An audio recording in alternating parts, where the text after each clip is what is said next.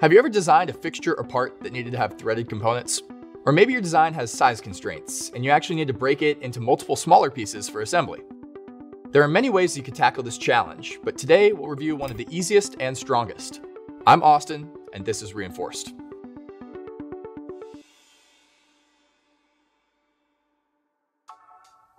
So what are heat set inserts anyway? They're small, cylindrical objects, typically made of brass, which have a knurled pattern on the outside surface and threading that runs through the inside. Heat set inserts are designed to be melted into place.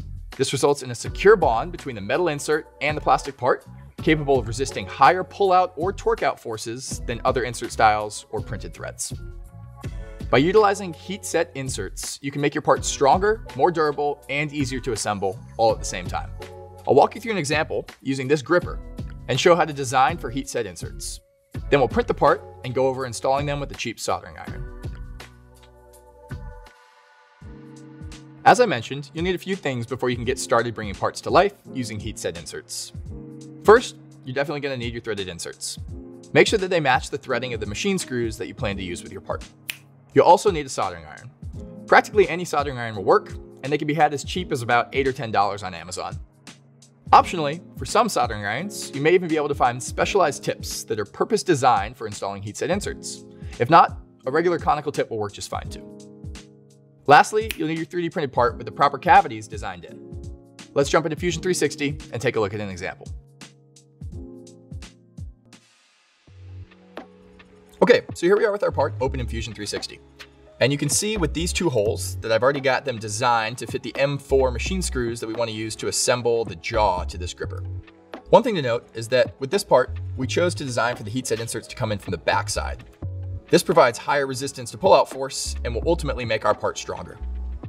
So we're going to start by creating a sketch that will transfer over the profile of those bolt holes.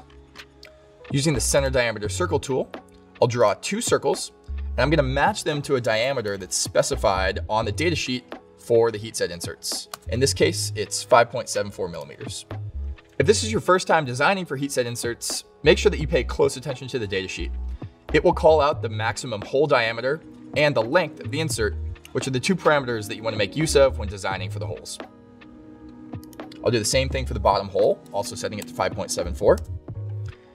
And then we're finished with our sketch. Using the extrude command, we'll select the two profiles that we just made, and I'm going to cut them into the part to a distance that matches the length of the heat set inserts. Again, you'll want to get this from the datasheet. In my case, it's 4.7 millimeters. I'll press enter, and just like that, we're ready to export our part to an STL, print it, and get our inserts installed. If you'd like to know more about how to export STLs for 3D printing, check out our video on that topic. Okay, so here we have our 3D printed part, and we're going to start by plugging in our soldering iron and letting it get warm. A good starting point for its operating temperature is about 50 to 100 degrees Celsius hotter than the temperature that you print your plastic at.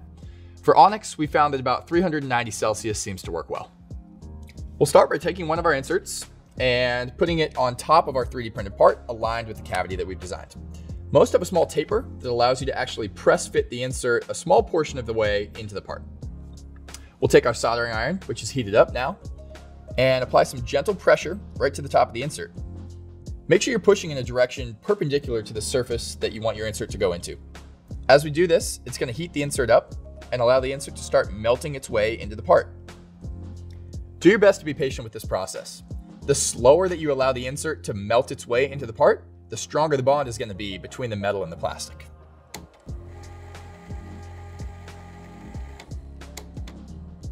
Once the top of the insert is flush with the part, simply pull the iron back out.